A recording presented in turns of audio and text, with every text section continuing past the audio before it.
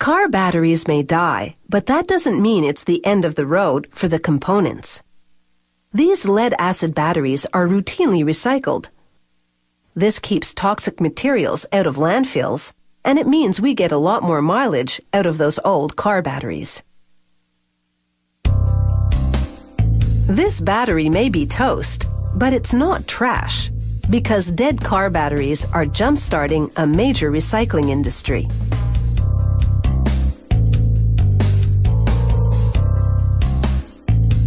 Pallets of old batteries are tipped onto a conveyor. It takes them up into an enclosed machine that has over 30 rotating hammers.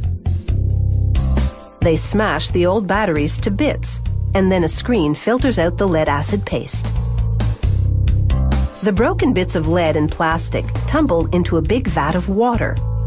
The lead and other metals sink, while the lighter plastic pieces float to the surface. This system allows them to sort and separate the battery components. The plastic pieces have been cleaned, and a machine now blows them into the back of a truck. They'll be taken to a plastic recycling plant and turned into pellets that will eventually be used in the production of new car batteries. A worm screw now moves the lead and other metals to another part of the plant to await further processing. Remember that lead-acid paste screened out of the smashed-up batteries earlier? The acid has been neutralized and turned into water. This press squeezes the water out, so all that remains is a lead paste.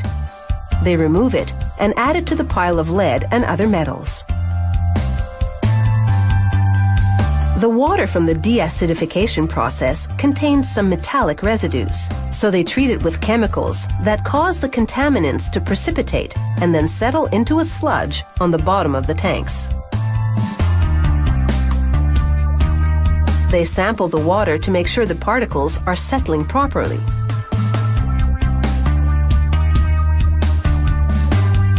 They pump out the sludge and then filter the water, which now meets regulatory standards and can be poured down the drain.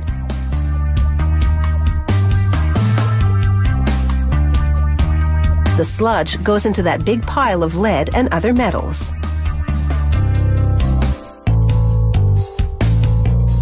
They add a few shovels full of refined coal to the pile as a processing aid.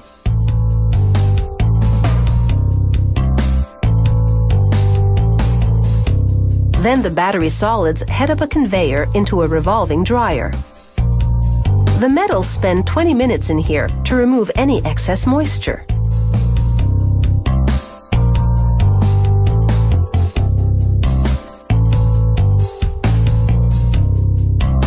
Then it's into a furnace for 10 hours. The lead melts into a liquid and the other metals float to the surface, allowing them to be skimmed off. The molten lead goes into a big steel kettle where it's mixed with caustic soda. This causes some remaining contaminants to float to the surface so they can be removed. The liquid lead is now fairly pure, so it's time to pour. They pump the lead into bar-shaped molds and skim off any lingering impurities.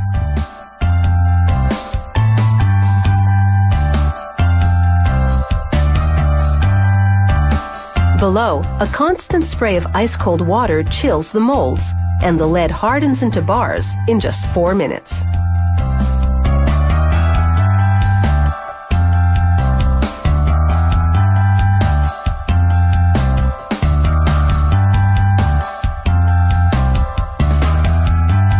The conveyor winds downward, and the bars are tapped free of their molds.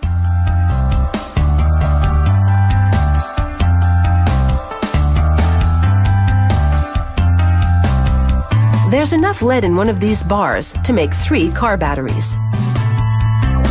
They'll be remelted and molded into battery components. And the final product is as good as new, proving that recycling can get new life out of that old car battery, and in the process, give a boost to pollution prevention efforts.